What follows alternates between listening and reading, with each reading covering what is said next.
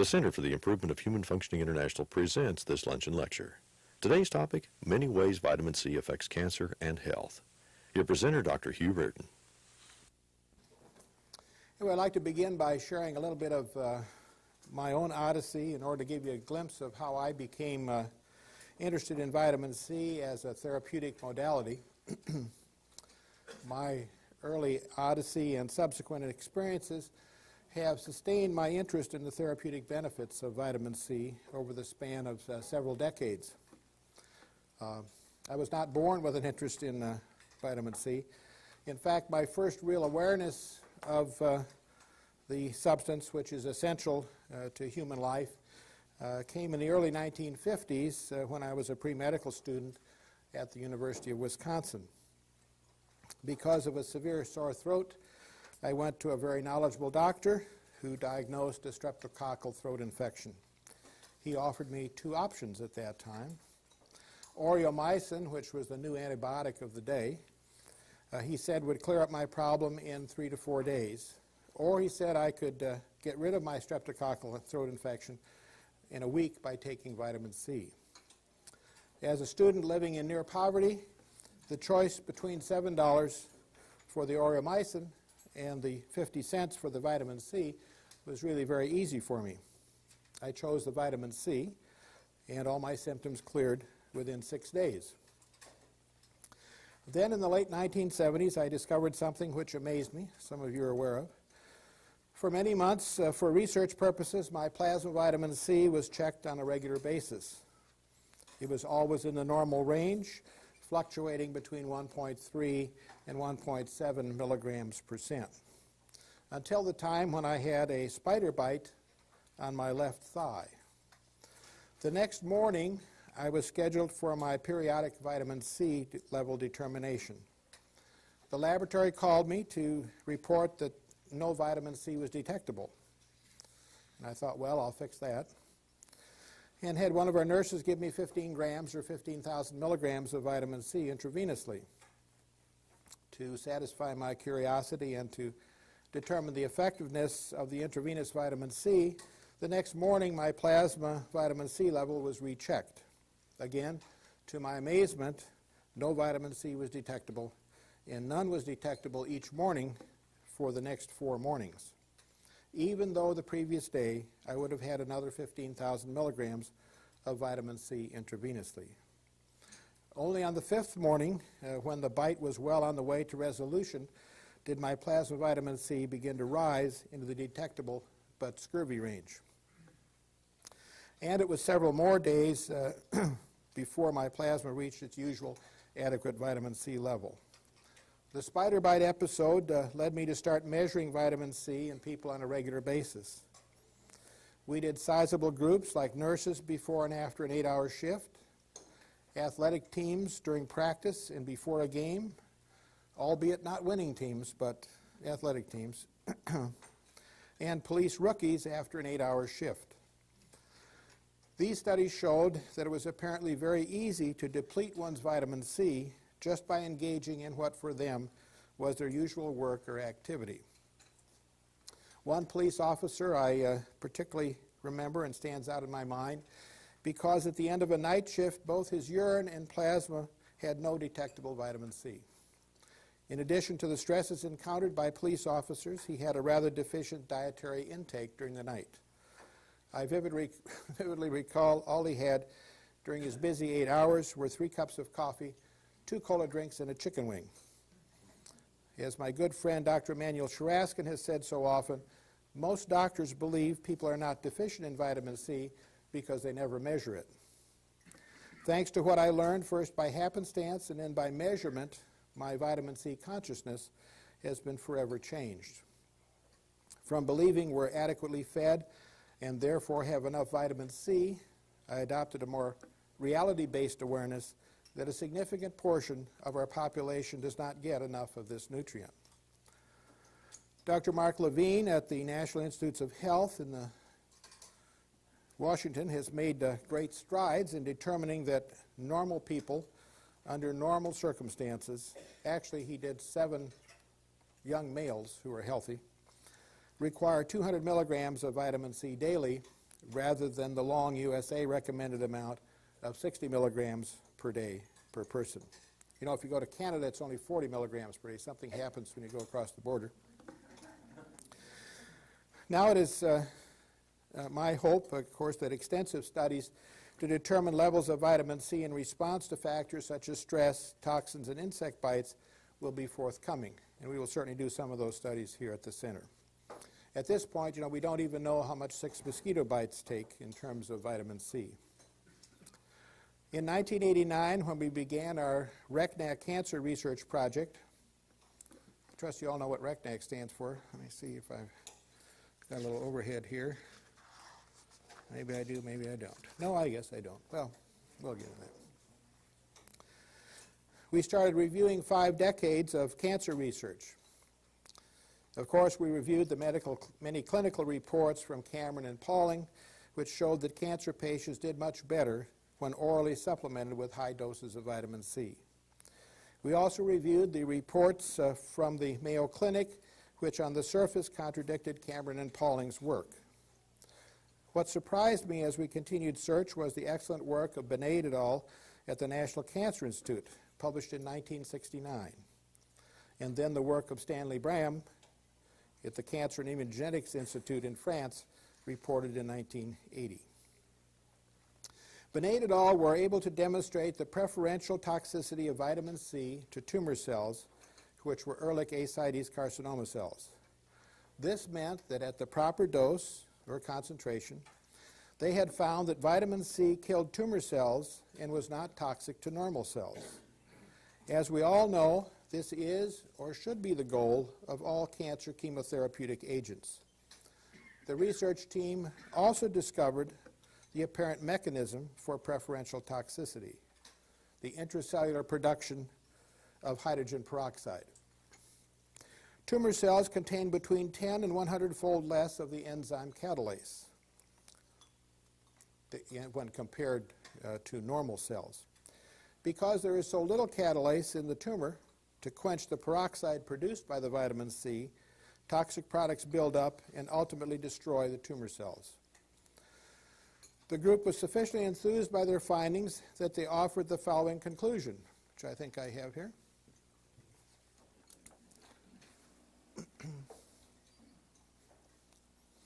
Quote, "In our view, the future of effective cancer therapy will not rest on the use of host toxic compounds, now so widely employed, but upon virtually host non-toxic compounds that are lethal to cancer cells, of which ascorbate represents an excellent prototype example of a number of potentially effective combinations now under investigation." So this was in 1969, 30 years ago. It usually takes 40 years, so another 10 years things will be really good moving along. Bram et al. Demonstrated that several human and animal melanoma cell lines were from between 2 and 20 times more sensitive to the cytotoxic activity of vitamin C than normal cells. Both Benet and Bram demonstrated the preferential toxicity of vitamin C to tumor cells. This mechanism is very different from what was postulated as the extracellular matrix modulation by Cameron and Pauling. That's what they thought was primarily responsible for the life-extending qualities of the vitamin C in their observations. Such studies and our own clinical observations since 1980 led us to begin research to determine if we could demonstrate preferential toxicity of vitamin C against a variety of tumor cells. Many of our results have not been published, and some of the details we won't discuss right now.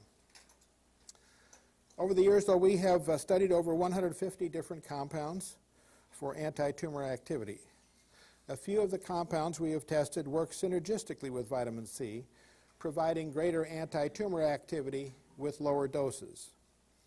The necessity for a faster and more economical method for counting the vast number of experiments we were performing led to the development of a new fluorometric method for the determination of the number of viable cells. As a result of that, we can test compounds for their anti-tumor activity more than 50 times faster than was possible before. An article outlining that technique appeared in Anti-Cancer Research.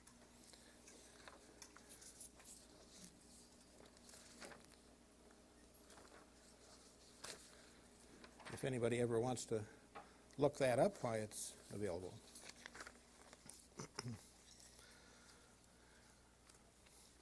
Now let me get a little more specific with our own clinical and experimental experiences with intravenous vitamin C, which we consider to be a very safe form of adjunctive therapy in the treatment of cancer. In this little presentation, I should say that vitamin C, for the purpose of this presentation, refers to ascorbic acid or the use of sodium ascorbate. All in vitro studies, which means not in living animals, but in test tube situations or in flasks, we're using sodium ascorbate. All intravenous vitamin C refers to the use of vitamin C for injection, buffered to a pH range of 5.5 to 7. As already mentioned, vitamin C has potential as a chemotherapeutic agent.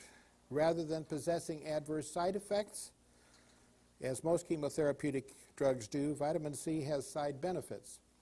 Come on in. Such as increasing collagen production and enhancing immune function. We began to study the effects of vitamin C on cultured tumor cells in 1991. We found that vitamin C was preferentially toxic to tumor cells. It killed tumor cells before killing normal cells. Our early findings of preferential vitamin C toxicity were published in 1994. In that paper, we also described a so-called serum effect. Vitamin C's toxicity was reduced by the presence of human serum. Serum's inhibitory effect led us to the conclusion that the concentration of vitamin C, which was toxic to tumor cells in our early studies, which was only 5 to 50 milligrams %, would not necessarily be toxic in humans. We therefore began a series of experiments in which we sought to more closely mimic the in vivo, or in living people, tumor microenvironment. In particular, we began testing for toxicity of vitamin C toward cultured tumor cell lines using dense monolayers and hollow fiber tumor models to mimic the three-dimensionality of tumors. We might have something here with that.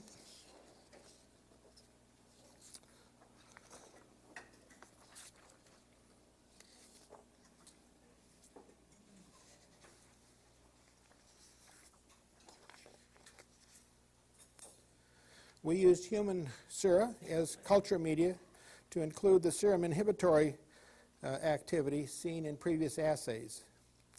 Using these new culture conditions, we found that the cytotoxic concentration of vitamin C for most human tumor cell lines was indeed much higher than previously described. We can see the differences here. I'll point out in a minute. Just to bring you over the years since we started doing intravenous vitamin C more than 20 years ago, of course, the first notion, as mentioned, was that it tends to wall off cancer cells because of collagen production. Then we were excited that in cell culture we could knock out cancer cells very easily with vitamin C. And then we found out, of course, we needed higher and higher doses in real tumors. And with this shows that a much lower, if you look at these, the dense hollow fiber, sparse monolayer. Sparse monolayer means that you just have one layer of cells or maybe two in a flask. So the pink of the sparse monolayer shows that you can knock out cancer cells with a relatively low dose of vitamin C. The dense monolayer, which is a thicker layer of cells, shows that you need more. And if you do the hollow fiber, which is mimicking little tumors, you can see it requires a much greater amount of vitamin C. So what we've learned as we're going along is that it takes more vitamin C in a living person to knock out cells than in a little monolayer where they're easily influenced by the vitamin C.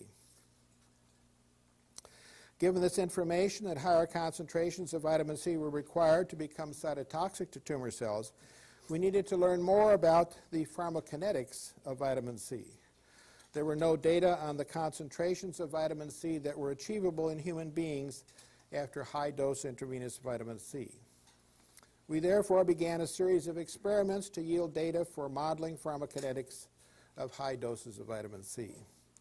We gave a series of vitamin C infusions to a 72-year-old male who was a wonderful guinea pig, who was in excellent physical condition, except for slowly progressing non-metastatic cancer of the prostate. Before the infusions and at intervals thereafter, blood was drawn from a heparin lock, not the site of infusion. The plasma was separated and analyzed for plasma vitamin C concentrations using a microplate assay. Let me see if I have some of those results here. Oh, before doing that, let me just show you another.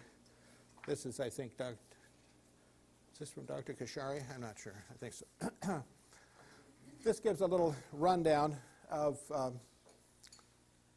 the effect of vitamin C in colon and looking at the concentration.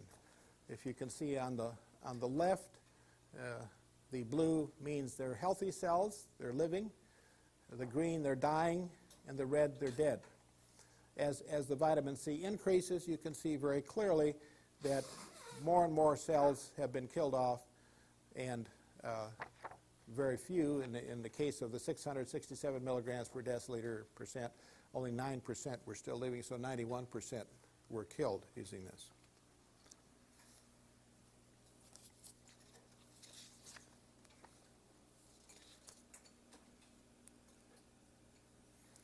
This is for our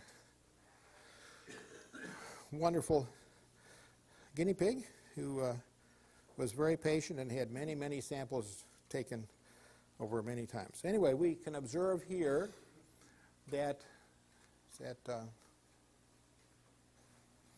bring it down a little bit.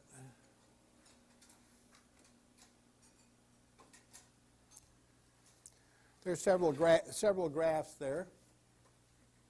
The one with the triangle at the bottom is giving 30 grams intravenously in 80 minutes. The one with the square is giving 60 grams in 80 minutes. The one with the circles is 60 grams in the first 60 minutes, followed by 20 grams in the second 20 minutes. So you can see if we want to get up to what we consider a therapeutic range, which is in the range of 400 milligrams percent, by giving the 60 grams intravenously in 80 minutes, followed by the lower dose for 20 minutes, we go for a long time in which the therapeutic amount is there, or enough to kill cancer cells. We actually had a 240-minute period, as you can see, in which the vitamin C plasma concentration was near or above 400 milligrams percent. We actually then computer modeled, or conjectured at least, what the therapeutic blood ascorbate levels would be in treating people at 1 hour at 60 grams an hour, 2 hours at 60 grams per hour, and 1 hour at 60 grams per hour, followed by 6 hours at 10 grams per hour. So you can see you can sustain quite a bit of vitamin C, which is the goal. And prolonged infusions at higher doses obviously give the highest peak values, while a trickle infusion can be used to maintain plasma C at the desired level. To more closely study the probability of in vivo cytotoxic effects on intravenous vitamin C, we planned and performed the following experiment. Dense monolayers of human prostate tumor cells, which is PC3, were created in microplates. These are little wells that hold the cells. A patient with cancer of the prostate was given 65 grams of intravenous vitamin C in 500 cc's of sterile water for injection over 65 minutes. Samples for plasma and serum were drawn before the infusion and at intervals thereafter from a heparin lock separate from the infusion site. The final blood draw was 5 hours after the infusion began. The collected plasma was then tested for vitamin C concentration, and the serum was heat inactivated and used as a culture media for the prostate tumor cells. The cells were incubated for 5 days when the numbers of viable tumor cells were determined using a standard counting system. The results should be in another graph here.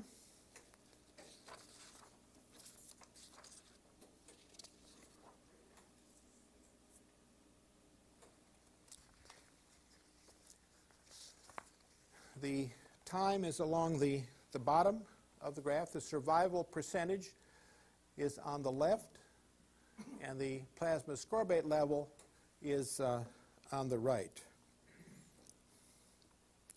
You can see that greater than 97% cytotoxicity was observed for the serum samples taken at 35, 65, and 95 minutes after the beginning of intravenous vitamin C. During those periods, the plasma concentration was greater than 400 milligrams per deciliter. After that time, the toxicity decreased. The last sample taken with a vitamin C concentration of 213 milligrams percent resulted in 64% inhibition compared to the controls. What this is saying, if you give enough vitamin C, the cancer cells get knocked out, is the short version of that.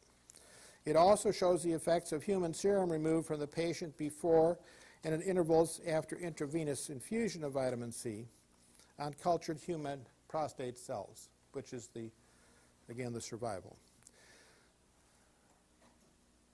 Is that clear as mud, or is that something you can understand? So the bar at the left, time is 0. You see there's 100% survivor. Then we drop down with the high ascorbate levels or vitamin C levels, and you see that the cells are pretty well knocked out. And as the concentration decreases, the cell survival is better, but again, far less than 100%. Because plasma concentrations of vitamin C of greater than 200 milligrams percent are problematic to maintain, we began looking for ways to increase the sensitivity of tumor cells to vitamin C. During experimentation, we found that lipoic acid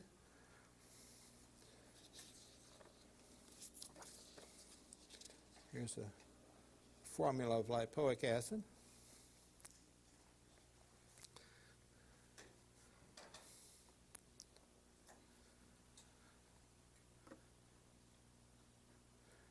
Lipoic acid is a very interesting antioxidant in that it's the only one that we know of that's both water and oil soluble. It, of course, also recycles vitamin C and therefore can tremendously enhance the tumor's toxic effects of vitamin C. We'll show the response. Again, I think one of Dr. Joe's graphs, which is also on the wall over there.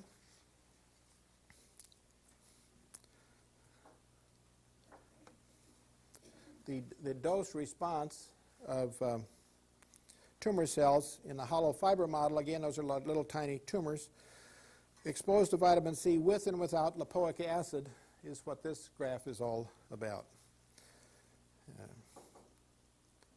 Lipoic acid decreased the dose of vitamin C required to kill 50% of the tumor cells from 700 milligrams per deciliter to 120 milligrams per deciliter, which is an enormous change. So by giving lipoic acid with vitamin C, we can have a much more effective dosage level. Another interesting fact of vitamin C, it's well known that vitamin C is required for the hydroxylation of proline, and that low levels of vitamin C can be a limiting factor in the production of collagen. Again, when we initially started, that's what we thought we were doing with vitamin C. We thought we were producing more collagen, which tends to wall off cancer cells. Because many tumor cells produce collagenase and other proteolytic enzymes, we wanted to determine if vitamin C supplementation would increase collagen production by tumor cells, thereby having a balancing effect on collagenase, the enzyme. In an experiment, we supplemented cultured tumor cells with vitamin C concentrations that are achievable with oral supplementation, which means 2 to 4 milligrams % in the plasma. Then we measured the collagen produced using a well-known method. We found that, indeed, these concentrations of vitamin C greatly increased the production of collagen. Let me see if I have a little slide on that.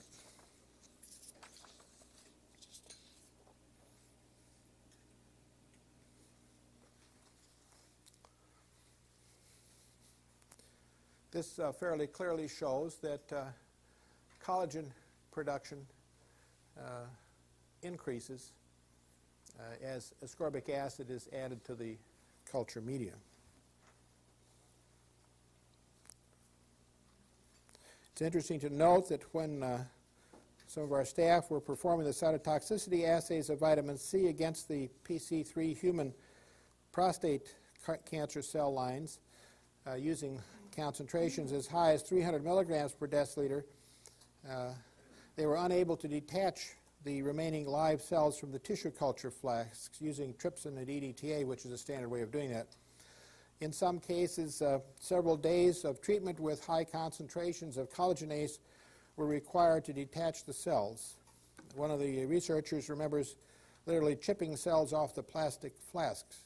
In other words, the cells stuck tremendously, indicating that the collagen was rather strong. Prostate tumor cells are very resistant to high doses of vitamin C, and it may be that they're so rapidly using the vitamin C for collagen production that it doesn't have as much time as in other cell lines and is therefore less toxic. We have a clinical note that is of interest, and that is that we have several patients diagnosed with prostate cancer who have taken continuous large oral doses of vitamin C for many years and do not progress to metastatic disease in spite of relatively large tumors in their prostates. Perhaps their tumor cells are kind of gluing themselves in place by high collagen production. We've recently completed a phase 1 clinical trial of high-dose intravenous vitamin C at the University of Nebraska Medical Center. Subjects there with end-stage metastatic gastrointestinal cancer, which means they were not expected to live more than a couple of weeks, were infused with intravenous vitamin C continuously for 24 hours for 8 weeks using a pump.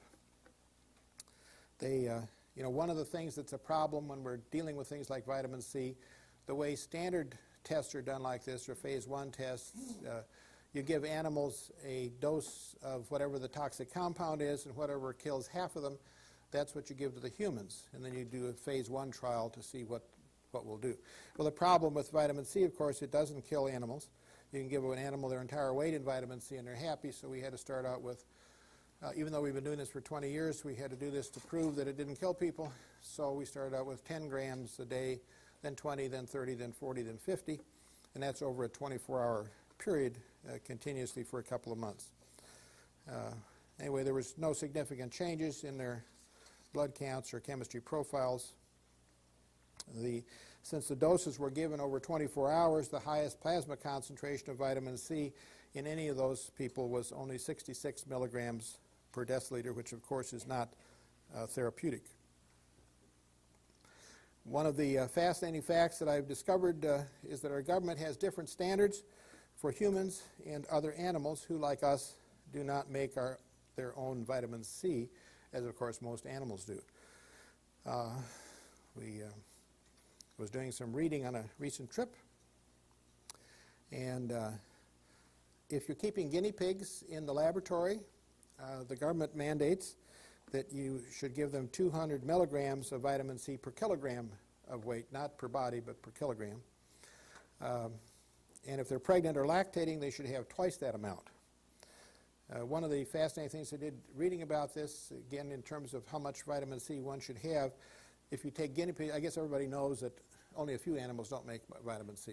Us, guinea pigs, a couple of birds, monkeys, things like that. So all other animals make vitamin C. A self-respecting goat will make 30,000 milligrams on demand.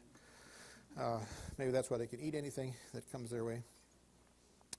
Anyway, in the studies that I was reading, which I wasn't aware of until a couple weeks ago, is that in order to start resaturating the adrenal glands, which are huge users of vitamin C, in the animal studies, you have to give a guinea pig 900 milligrams per kilogram of vitamin C in order to get the vitamin C to be going into their adrenal glands. And since that's a huge user, I think that's quite interesting. So at my weight, roughly of 100 kilograms, that way, if you do that times 900, that would be 9,000 milligrams of vitamin C. So I've been taking 12,000 milligrams of vitamin C every day for 20 years. I had no idea that the guinea pigs needed that C, so maybe that's supplying my adrenals. We have a little time. I would like to say that we're still looking for more people with metastatic kidney cancer, because we've had very good results with that. We evaluate and treat them free for a year in the hope that we will help them get rid of their metastatic kidney cancer. Dr. Davis, who some of you know, is a big proponent of N of 1 studies, which means you start and stop something and then start and stop it again.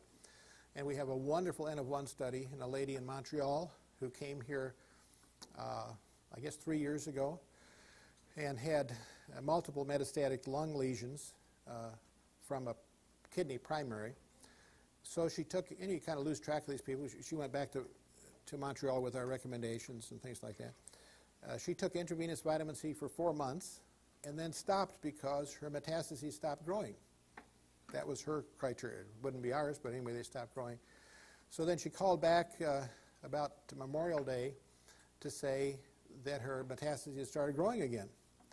And, you know, I came unglued and wondered why she didn't continue the vitamin C before. But anyway, so she came back and we reevaluated and got her started again with intravenous vitamin C in Montreal. And when we last heard, her lesions were shrinking up mightily. And hopefully this time she'll continue the vitamin C until they're gone, instead of just being happy that they stopped growing. But it's a very nice N of 1 study. She had her metastatic disease. She took some vitamin C, albeit not enough, but it stopped the growth. And this is 2 years later, 2.5 years later. They're growing again. She's taking the vitamin C again, and they're shutting them down again and making them smaller. So that's a very nice N of 1 study. So we're looking for more people with renal cell carcinoma. We've had a couple of people who've gotten over it totally. We have several others that are in the study, but we would like a few more just to demonstrate that maybe it's useful. We we just added a fellow the other day who doesn't really qualify for the study because he still has his primary tumor. He has a huge renal tumor, and I don't know how he's going to do. He has 32 lung metastases, but we've added him not to be in the real study, but just to see how he does. Hopefully we can improve his sense of well-being. I have a lot of case studies that we could do, but I don't think I'll do that right now because I'd like to leave a little time for some questions. So all this business, whatever I've been saying, I'd like to summarize a little bit as to what I think has been presented. One is that vitamin C is toxic to tumor cells. 2 is that concentrations of vitamin C that kill tumor cells can be achieved in humans using intravenous vitamin C infusions. Infusions of a bolus, or that, we're talking about that 60 grams, followed by slow infusion, can result in sustained concentrations of vitamin C in human plasma. Lipoic acid enhances vitamin C-induced tumor cell toxicity. Vitamin C in blood concentrations achievable through oral supplementation is capable of increasing collagen production in by tumor cells.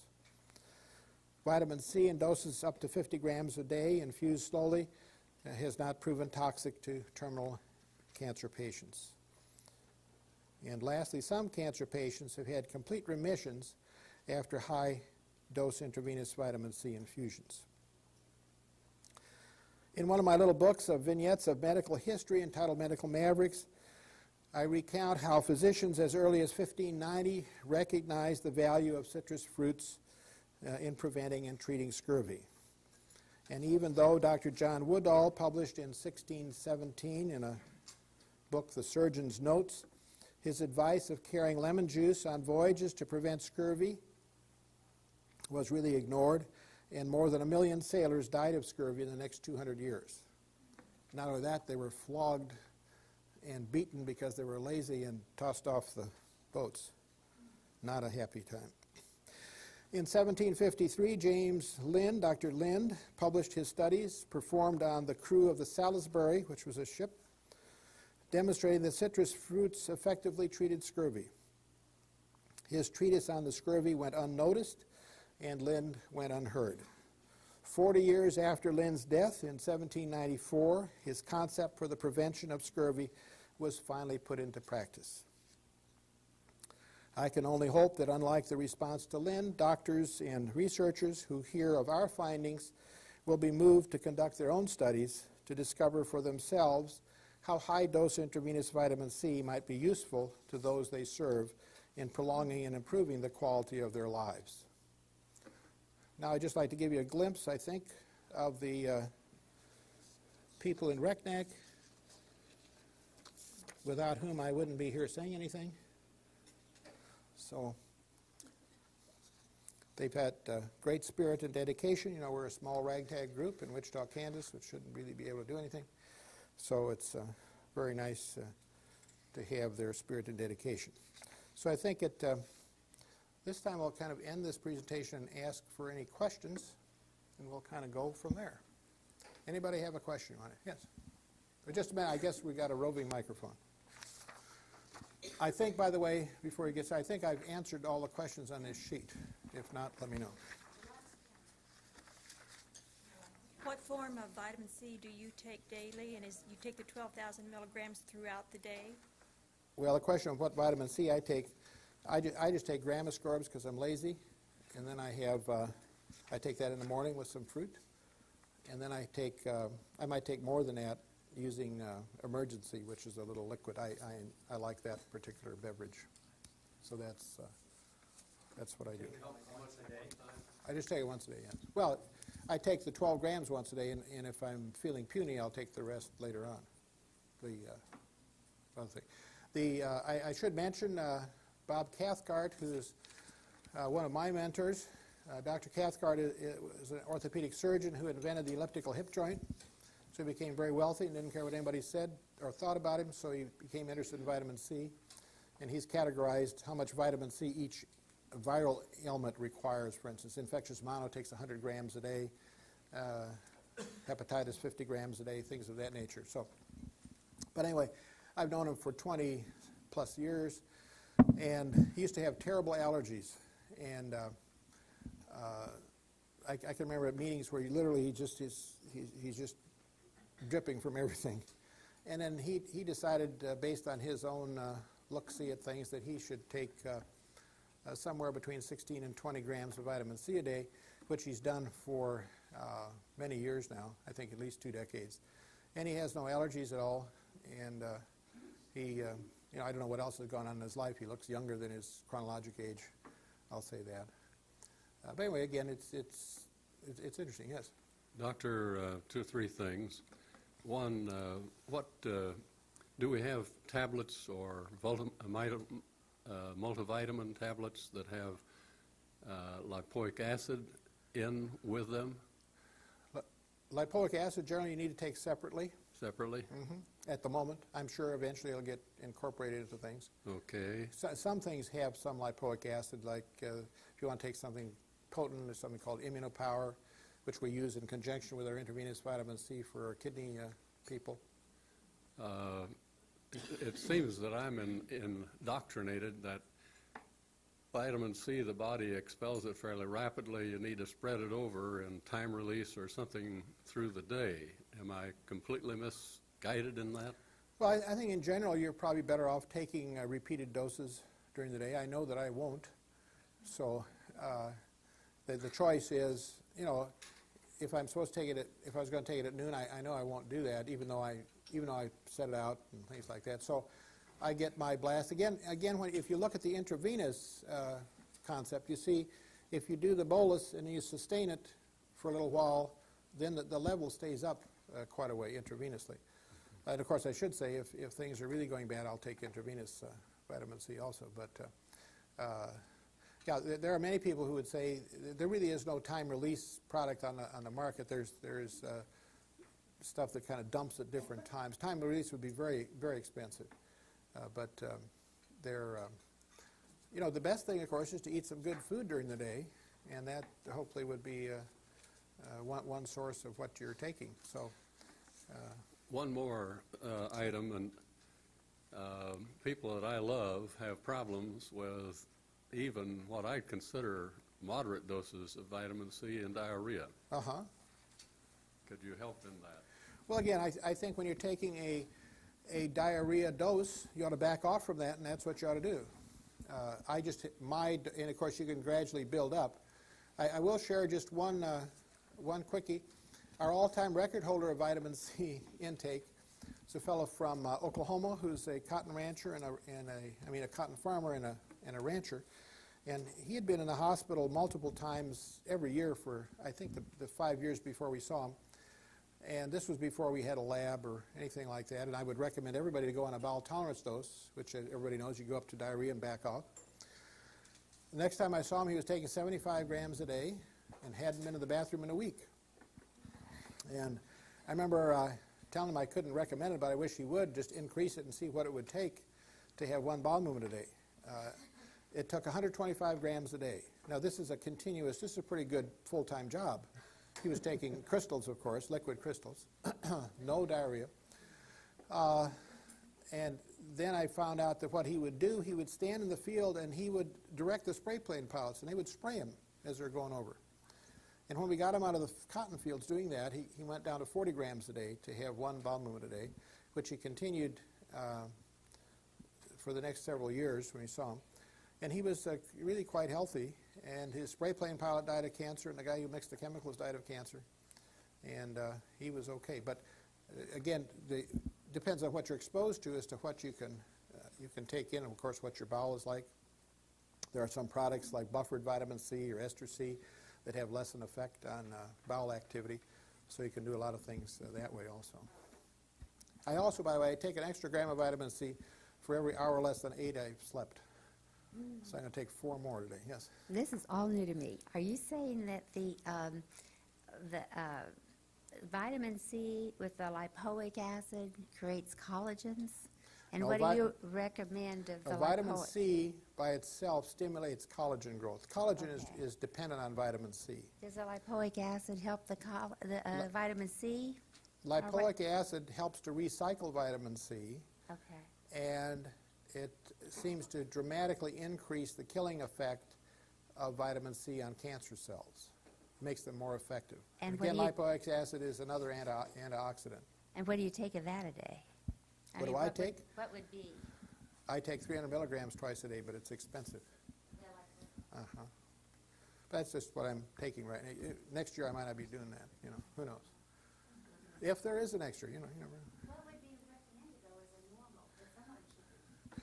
Well, again, I think it, you know, probably a couple hundred milligrams a day would be a good idea, you know, something like that. Yeah. You mentioned several types of cancer that you had experimented with. Have you had any experience with vitamin C therapy on ovarian cancer? Well, we certainly give it with ovarian cancer, yes. Mm-hmm. Again, pardon? With equal amount of success as you had with the other cancer? No. Intravenous vitamin C tends to wall off the little tumor. It depends on where somebody is, you know, where they are in their situation. We had one lady who had scattered hundreds of little seeds in her abdomen from an ovarian cancer, and when they went back in to look, they were all surrounded by collagen. And of course, and we tried to get them to not interfere with that, but of course they always have to have their look-see, so they opened them up, which was not the thing to do. But it seems to be able to help wall off things. The most dramatic results we have in terms of numbers and things like that would seem to be the renal cancer and lymphomas. Lymphomas are very responsive, perhaps in part because many lymphomas are probably due to viruses. Vitamin C, of course, is also a very potent viricide. We're trying to get one or more universities at least interested in giving vitamin C to people with infectious mononucleosis, because a few bottles of intravenous vitamin C and the mono is gone, as opposed to these poor people who are dragging around for months feeling terrible, which is a shame. Also, with my bite was not a brown spider bite, but intravenous vitamin C, of course, is very potent for knocking out the brown spider bites instead of going around having a big slough of your skin and having surgery. So. To learn more about the center, feel free to stop by 3100 North Hillside in Wichita, or you may contact us via phone at 682-3100, fax at 682-5054, or the internet at www.brightspot.org.